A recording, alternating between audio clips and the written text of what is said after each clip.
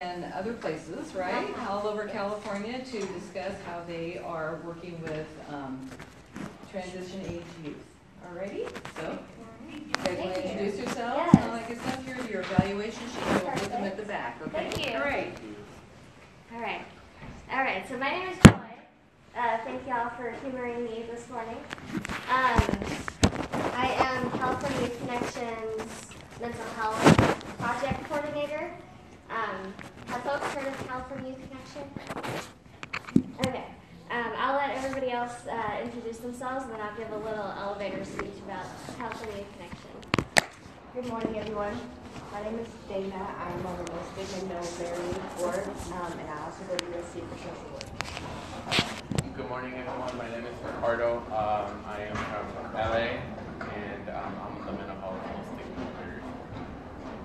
Good morning, everybody. My name is Malaysia, and I am also from the LA chapter of No Stigma No Barriers. So this morning, we're going to share a little bit about how we're working towards ending stigma around mental health, but then also answer some questions and kind of have a community dialogue with each other about how you can best support young people, or if there's any questions or challenges you're having right now, then we can help navigate and problem solve since we're here in person. Does that sound good for folks? Good morning, y'all. Actually, congratulations, y'all are up so early and ready. So snaps to that. You guys look wonderful. I know, y'all are all awake. And I do snaps to show support if something's challenging for anyone, or if I'm really feeling or supporting something, I'll snap to show encouragement. So I encourage y'all throughout our process this morning. If you are really feeling it, if you want to support and say I see you, you can snap and show solidarity with us. So this morning, I'm going to give you all the rundown of an elevator speech for CYC. And the packets that you have, I'm going to grab one to just show y'all what's in here. And so if I forget to mention anything, you should be able to find it in your packet. On the left, on y'all's, this side, this paper, it talks a little bit more about the California Youth Connection as an organization and what we do. We're a 30-year organization all across the state supporting current and former foster youth to develop leadership skills. There's this undertone of wellness and community that's being built. And we believe, I'm a former member of California Youth Connection, and I'm a firm believer that community helps us get through some of the toughest times, and we facilitate that both locally and statewide, which is beautiful. We have chapters all across the state, up in Humboldt, all the way down to San Diego. Is everyone in here local, or y'all are from everywhere? Okay, who's from Northern? Like, oh, welcome. What counties? Mendocino. Oh, cool beans. All right. We have chapters near Mendocino right now. What about kind of central? What counties are y'all from? Okay. Stanislaus, yes. Fresno. Oh, I didn't connect with all y'all. What about Bay Area? Okay. What counties? San Mateo? Alameda. I don't know if I saw your hand. What county are you from? Bay Area. Bay Area, okay. I'm a local Bay Area person. I grew up in Alameda County, and now I'm still in Alameda County. I'm in Livermore. But our young people are from all across the state on the board. And the Mental Health Board, we work towards ending stigma. It's a really cool project that we got funded through Mental Health Services Act money. Do y'all know what that is? It's Prop 63, and there's a cheat sheet in your folder too. So if I forget to mention anything. So Mental Health Services Act was to create, well, how we're involved in the Mental Health Services Act is there's this governing body called the Mental Health Services Oversight Accountability Commission. And they provide grants for innovative projects to help consumers and communities. And we are part of the TAY bucket. We're in our 3rd year of our contract, and it's pretty exciting. But they're the overseers. We're helping do research, advocacy, outreach, trainings. And if y'all have questions later, I can answer those.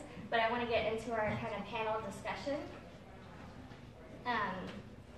Do y'all want to pull a chair? Do y'all cool standing? Yeah, I'll. Okay. So,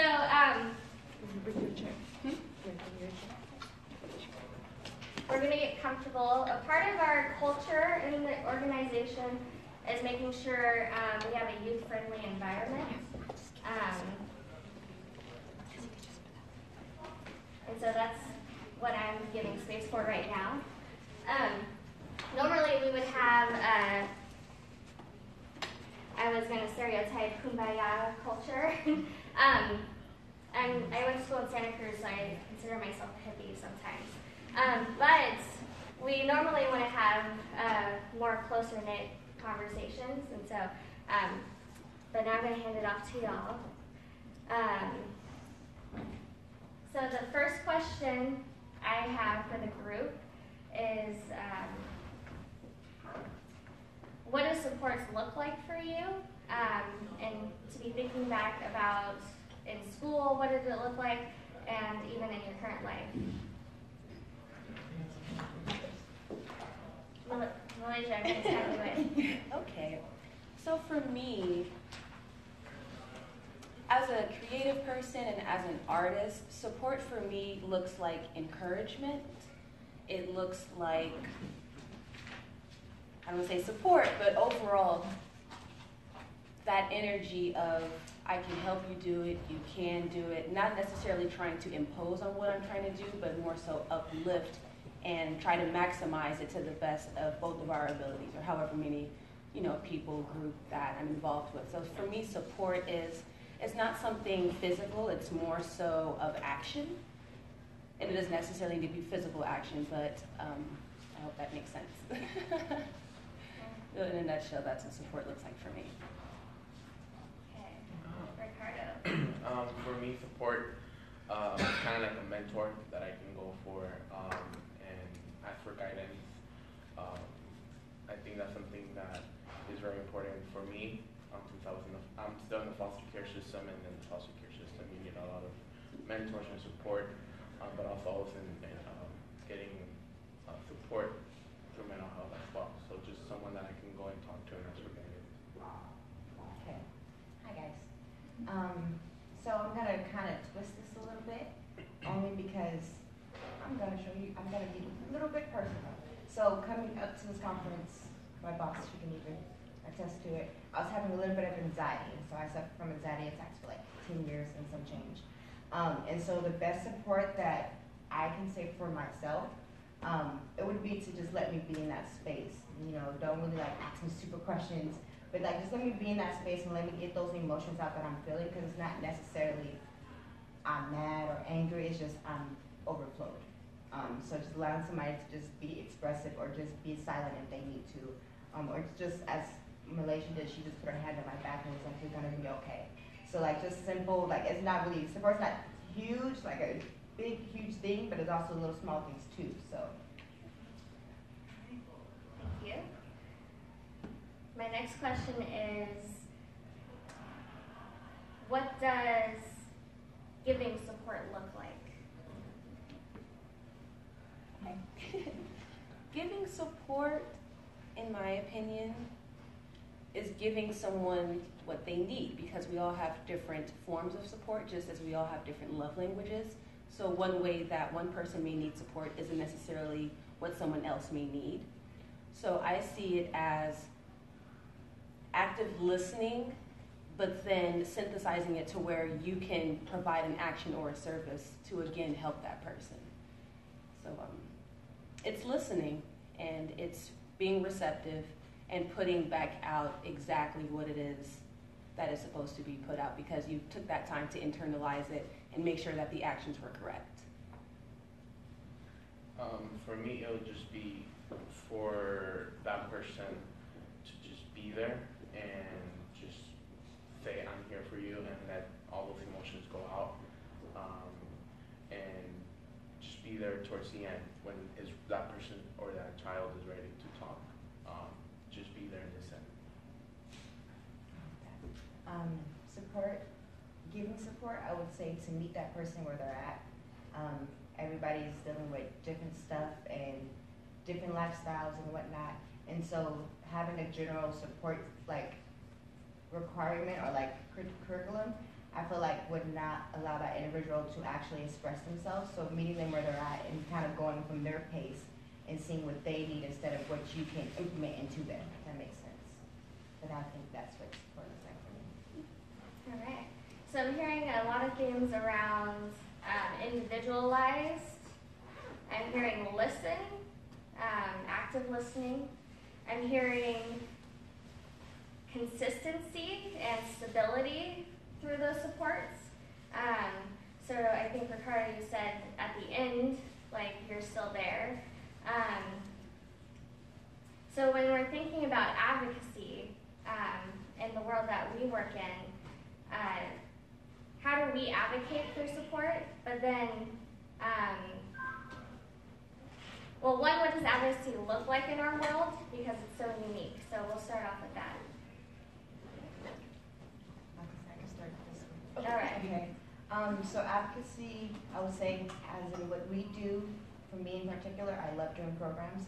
And so with addressing mental health, it's kind of hard to address it without hitting people's triggers. So the programs that I like to, as well as collaborate with my co-workers, because you guys are my colleagues. But I like those programs to be more active. And so you don't really know what you're doing yet, you're just really having fun expressing yourself. And then at the end of it, this is a mental health project and you didn't even know. And so have that conversation being talked about, and so you can have that dialogue and a safe space to talk about mental health and mental disorders. And so that's kind of my advocacy side of it. Mine is a little bit different. I'm more in the policy legislative side. So with mental health, I do a lot of policy work with different assembly members. I'm on an immigration commission, so just with that alone, trauma causes a lot of things with families suffering from immigration, so that's something that I go based on. But I work with my colleagues on different ways to express trauma. So I'm more on the policy legislative advocacy type. And so overall, CYC and No Stigma No Barriers, we're really multifaceted in the way that we go about trying to reduce these stigmas, such as workshops and being on the political side. In my recent experience, I definitely do kind of a combination of both. So recently I had the pleasure to attend Riverside's Board of Supervisors, so there's some political side to that, but then also facilitating workshops. So I kind of come in with the artistic, holistic kind of side of things. So just really kind of fusing everything that we know, everything that we do into something that we could really deliver to the youth. All right. Yeah, so I'm hearing, and how many of y'all have heard of the phrase, it takes a village? Right? Yes, okay. Not only does it take a village of supporting folks, but it also takes a village of different skill sets, I think, to be able to make change. And part of what our organization and my job is to be able to get to know folks individually so that they can build up their skills and strengths in specific areas. Because how many of y'all hear about Google and how they have thousands of employees? Each of them has specialized pieces to make Google function. And that's the same thing with advocacy work. Oftentimes we see the folks at the front end, whether it be rallies or hearings at the legislature. But on the back end, there's that healing process that's being facilitated so folks can have the courage to be able to go out and advocate to the legislator or locally, right? And so we kind of get to see a mesh of that here. All right, so my next question for the group is, and you can be honest, even though I'm a staff person supporting you. What does effective support look like to make the magic happen? So like, as a staff person, what does that support look like so that y'all can do the work that you're doing? I heard you. No, for me, there's times that support, because I work with many people. I have a lot of staff people that I work with, and it's just sometimes there's personalities that crash, especially when you're in the mental health world. There's different characters, different ways of addressing different individuals. So just when you first meet someone, just to tell them, this is a way that I like with my colleagues, I told them I'm not a morning person, so don't bother me in the morning, don't talk to me in the morning. So I went straight up and told them this is what I don't like, and I told them these are my triggers and stuff like that. So just be straight with staff, whoever is supporting you. I would say Joy, for one, has done an amazing job. But something that she allowed was this kind of free space. So when we first all got into the board, we kind of went to this like retreat, and it was kind of like, don't be ashamed of what you're gonna say. This is you, like, you know, this is how you work. This is how you get through your day. So go ahead and let that be known to the rest of your colleagues, so we can learn how to work with you. And I think that is great. But in addition to that, Joy allows you to be you, if that makes sense, in every aspect. And so she's, at the same time as we're busy, yes, but she knows that we're busy, but she also hit us up like, hey, I know you're doing this, but are you guys on top of this, or what do you feel about this? And so it's like, she's keeping us accountable as well as us making sure we're, of course, supporting her.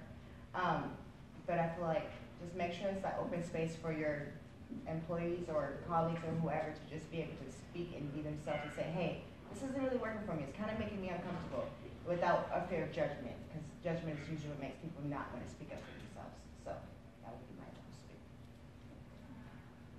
I think effective support, as far as our organization goes, has this underlying tone of duality, because just like Dana mentioned, you know, Joy for sure allows us to be us. Like, neither of us up here kind of feel like we need to have a filter with ourselves, and that's not to be rude, but it's just like, you're just able to be yourself. And if you could find that tribe or that family that you can do that with, then you've already won. So this just happens to be our open tribe, but you know, your open tribe it can look like something else. So I just think it's openness, it's duality, it's listening and hearing, but also providing that space to like kind of isolate yourself. It's all encompassing. So I think that we do a pretty effective job of getting things done, but getting things done in our own unique ways that best serve us. Yeah.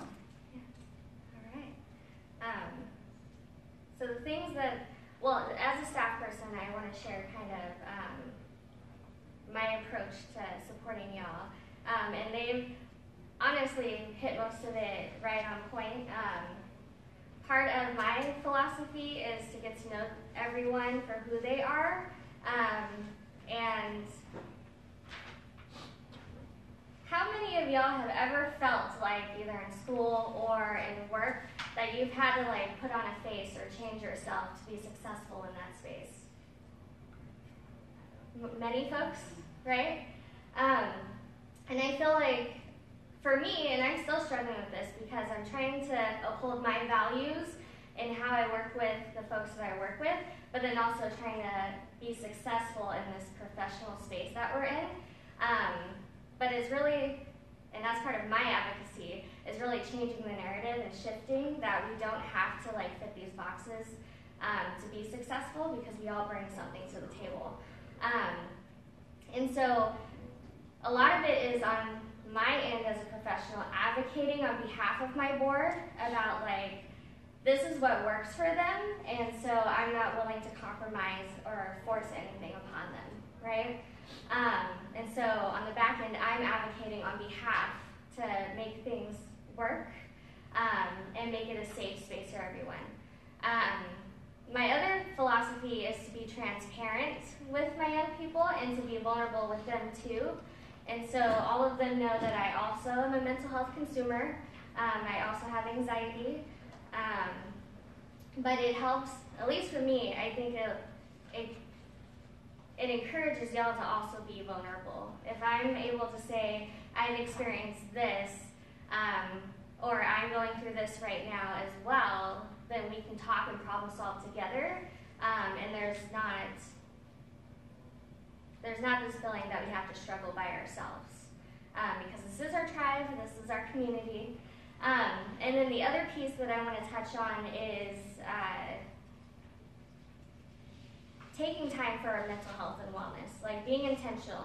I can create as beautiful of a space as I want to around to have y'all feel well, but sometimes I need to step back right now for 2 weeks so I can focus on school and my wellness, right? Sometimes it's, I can't deal with this person's personality right now, but once I think about it, we can come back and do a mediation, right? So I just wanted to add on to that. And yeah, I'm really proud of y'all. So is there anything else y'all would like to share with the group before we open it kind of to our open discussion, question and answer? I just have a quick question. So I know you guys are, I don't know if it's right or not, but you guys are school psychologists. So I know something that, for me, because I'm still in high school, and I'm about to graduate. So I know for a fact that school psychologists are needed, especially in low-income communities. A lot of our students, a lot of our community that I serve and I try to advocate as much as I can. They have an issue with how to approach you guys. That's the thing that they have been asking me. How do I approach a school psychologist? Because they're older. I don't know if they're gonna understand the situation. It's kind of trying to find a way to connect with your students or with whoever you serve. That's one of the things that I would like to just point out, and also just to respect their background, their culture, because I know something that sometimes there's school psychologists who do not understand the culture or do not know how to speak the language. So I would just encourage you guys to kind of be open to them and just let them know that I'm here for you no matter where you come from, what's your gender. That's something that I just wanted to put out to the group. I do not want to be rude, but I have class, and I'm just gonna go out and come back in. Just wanted to let you guys know. Thank you.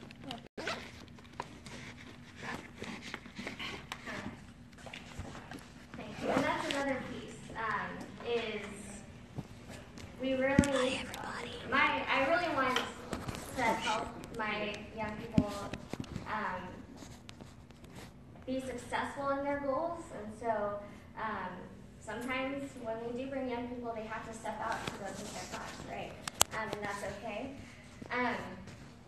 And sometimes young people need to step out for I'll speak for myself. Sometimes when I was, and even now, but when I was a young person in class, sometimes I just needed to step out because I was going to have a panic attack and didn't want to see the rest of the class to see me, right?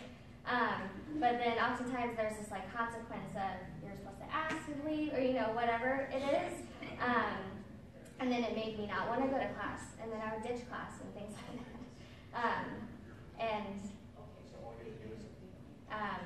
Yeah, so I just wanted to share that I fully support Dana to do her school stuff, and I encourage y'all to also figure out how to make that balance.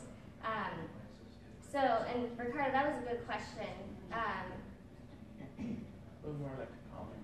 Well, yeah, well, you started off as a question, Yeah. but, and I think once we go into our kind of conversation, we'll be able to go back and forth and have that dialogue. Just for my clarification, for all of y'all, do you meet with young people during school hours? Okay. Well, I think that's great because young people, where young people are at, which is ideal, and so it's a safe space. What is the process? And I guess this is going to open up because I want to have this dialogue now because I hear similar things that Ricardo is saying. What is your process to bring or encourage young people to join the table and come and talk to you? Because this hopefully could be a dual learning experience. So I'm only a practical student, but something I've seen my supervisor do and I really liked is there's a main gate to the middle school. So usually in the morning, instead of filling out paperwork, they'll go out there and say hi to all the kids as they're coming in. And then on Fridays when he has a little bit more leeway, if he has a little bit more leeway, he'll switch out his shoes and go play basketball with the kids. Okay. And he really enjoys that. I like that. Now I'm not a sportsy person, but I'd be willing to go out during like lunch or break or something. Yeah, I like that. That is something I hear sometimes around, in what county, or, because we kind of did, Tulare County. is that Central-ish Valley or South? Near Fresno. Oh yeah, okay. All right, are y'all both from Cool Beans? Welcome. That was something a group I was working with was talking about. Is like the school counselor, the school social worker is always in this office, right? And it's like daunting. Sometimes it's in the back. You know, schools are all different. But one of the things was the connections that they have are with the security guards that do see them during breaks, right? Or other admin staff. And so I think that's a really good method of encouraging and building that rapport. So when there is a situation, young people feel comfortable because they've already seen you, they already know. And it doesn't have to be basketball. Maybe it is like bring some cookies to lunch, right? Or something. Food is a winner. I can have a comment on like that question. Though, like as far as like how receptive can school psychologists be for students? Because school psychologists have such like their role is really to impact the students with the most vulnerable, who are with the most needs. And so to have such an open door can sometimes be hard because we don't have that kind of support availability as well. And so in some larger school districts, if you're lucky, then you have school counselors, social workers who's available to do those kind of counseling. But in a smaller school, like where I'm at, as a charter school, so like you don't have that access and availability. And so a lot of times our process is a little more difficult, where there is a referral process, there is like this, there are meetings prior to a student being put into counseling. And so when I see students, it's to teach specific like skills that they are lacking, and that's why they need the counseling or they need the support that a school psych would be able to provide.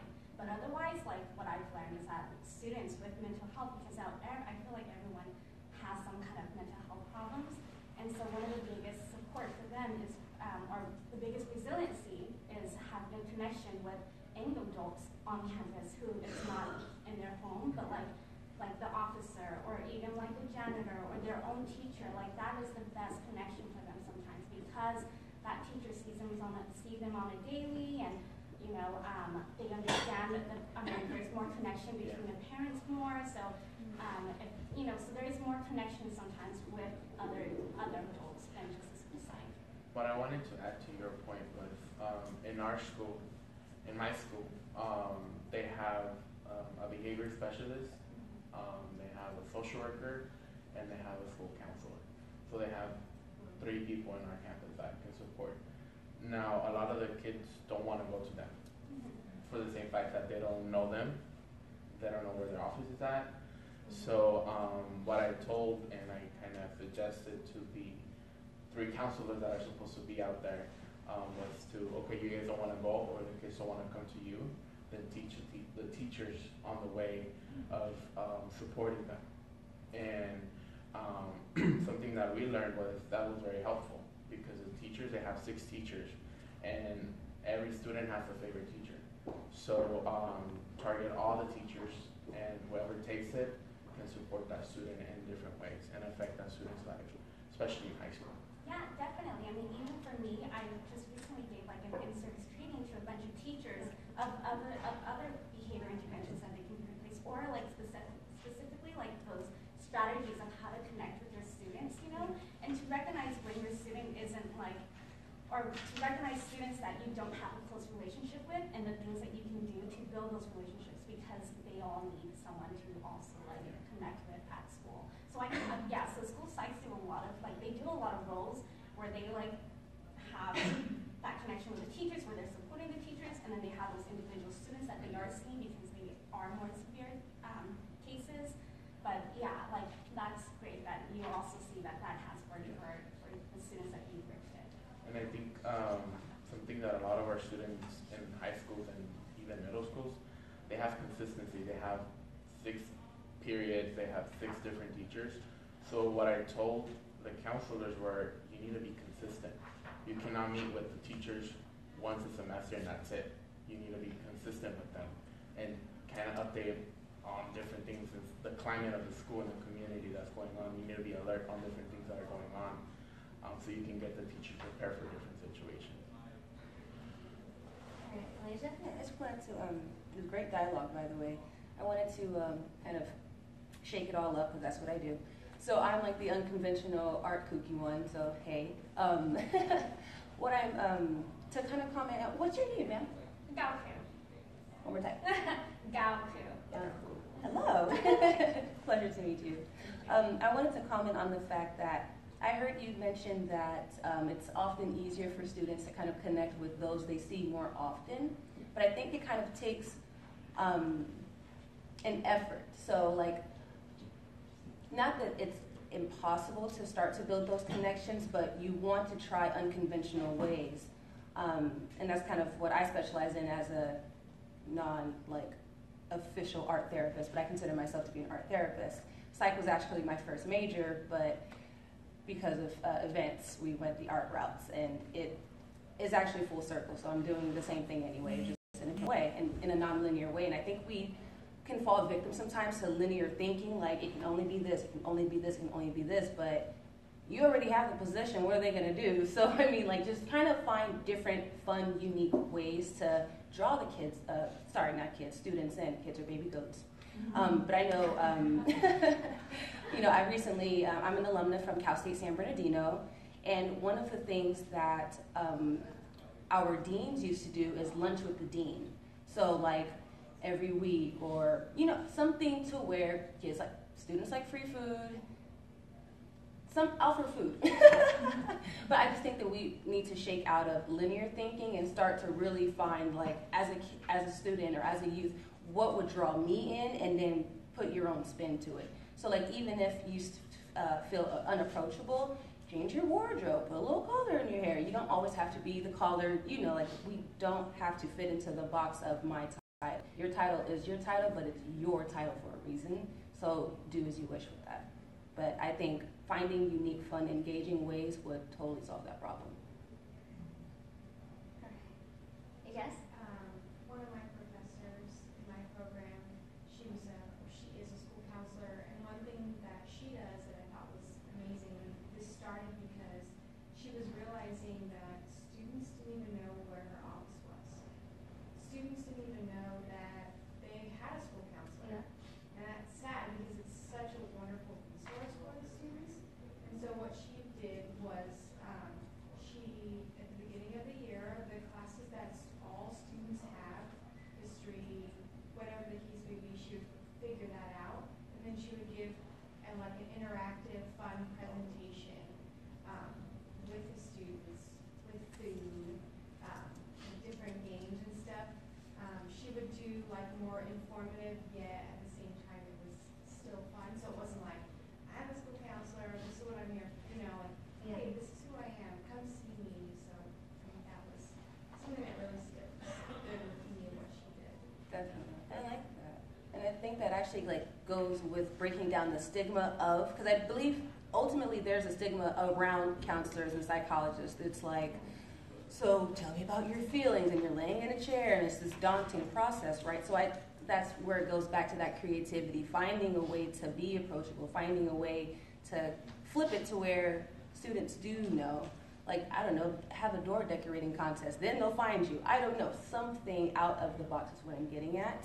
But I know in my experience, like when I was in high school, I only knew my counselor because I ended up being a TA, and in being a TA, I got behind the scenes access. So like if he was on the phone call, bless Mr. Williams, if he was on a phone call, like I could be there, you know, it wasn't like, just so like that inside information, just kind of like taking someone under your wing, not in a stuffy way. I think how that balance works for you is what's going to be the key. Yeah, so I heard like a few different pieces. One, to be creative and try to interact with young people, because there is this like, what I've been hearing and in my own personal experience, if there is a school counselor that's designated to that school, then young people don't know where it's at unless there's some kind of crisis that happens. And then, like for me, the first time I realized there was an on-site psychologist or counselor was after a suicide happened on our campus, and it was over the intercom and said, if you need to speak to someone, you can visit the school counselor, you know, and I was like, this is halfway through the year, why didn't any of us know, you know? And then I also heard it's kind of a capacity building thing, because, and I know for sure some school districts don't even have one just for one school. They have to share a bunch of schools, right?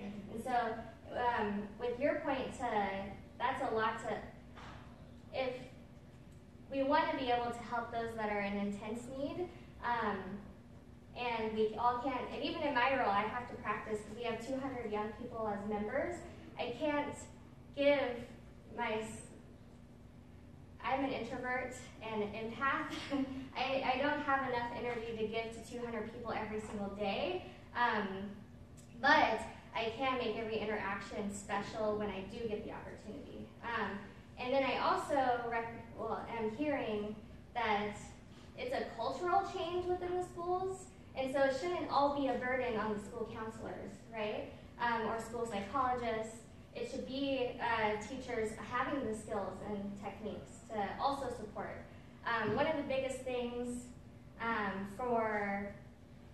because we do foster youth advocacy and mental health advocacy, one of the biggest things that I hear from all of our members is there's opportunities where all of us can make an impact before there is this huge crisis, right?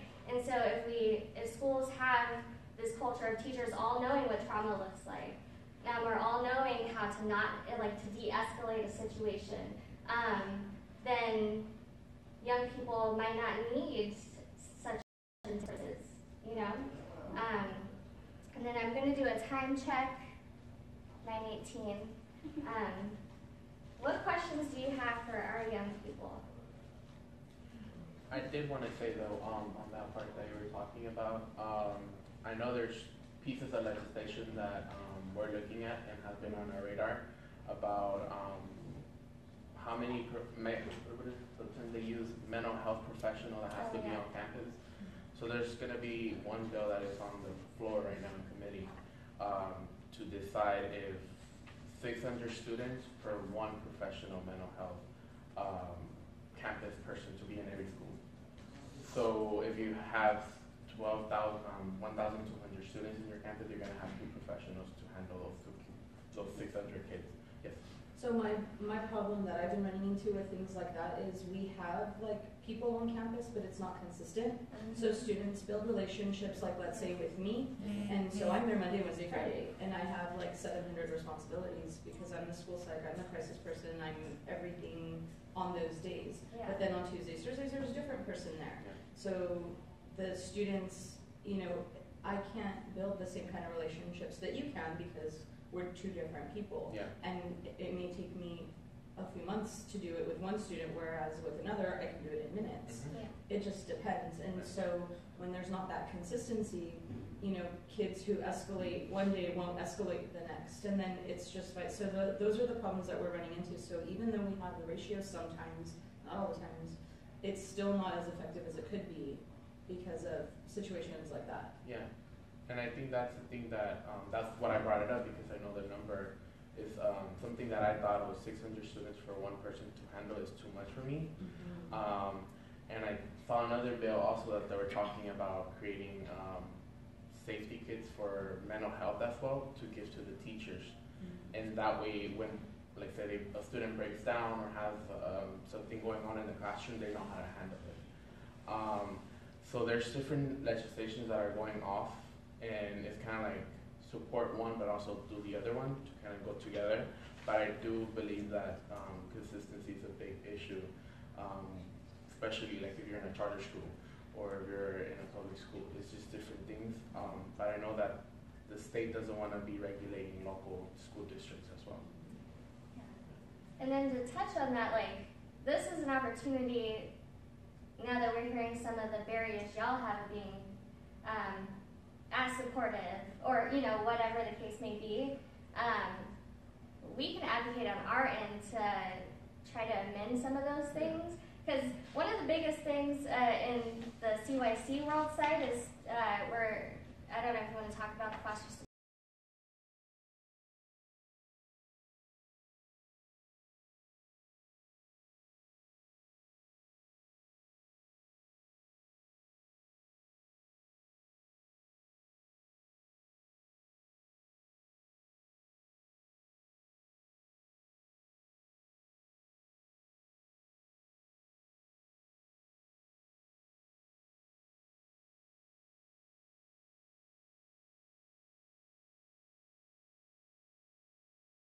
Youth will just be changed without